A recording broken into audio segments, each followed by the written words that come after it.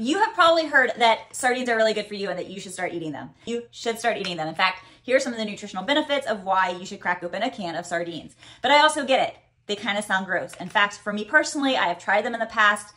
They were nasty. 3 or 4 months ago, I figured out a way that now I am obsessed with them. I eat 1 to 2 cans a week, and here's what works for me and might work for you as well. 1, get sardines in olive oil. Don't get them in cottonseed oil. Don't get them in soy oil. Get them in all natural olive oil. Don't even get them in water.